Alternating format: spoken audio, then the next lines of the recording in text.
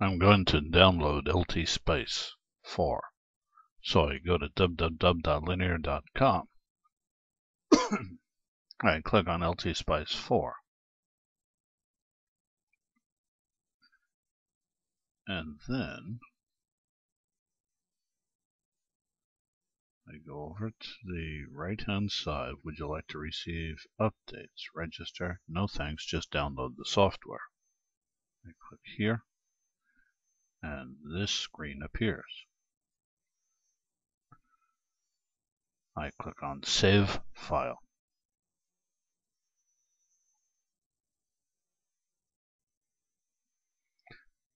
Moments later I go to Tools, Downloads, and my file has appeared. I right-click, open the containing folder. There it is, LTSpice.exe.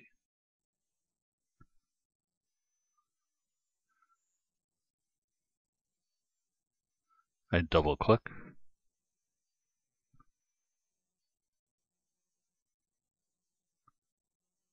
run.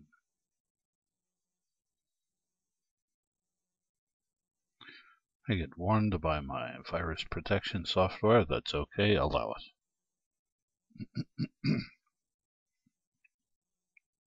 I accept their agreements. Put it here? No. Put it into the D drive. And LTSpice 4. Like so. And so that you can see that more clearly, there it is. D drive LTSpice 4. That's where it's going to go. And I click on Install Now.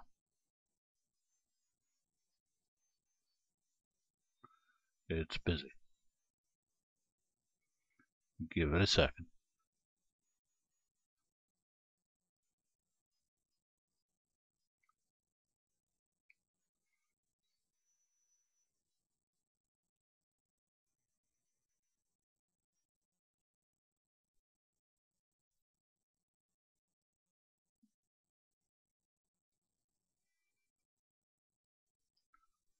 LTSpice has been successfully installed. I click on OK.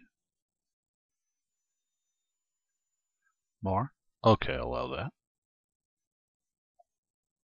And LTSpice comes up.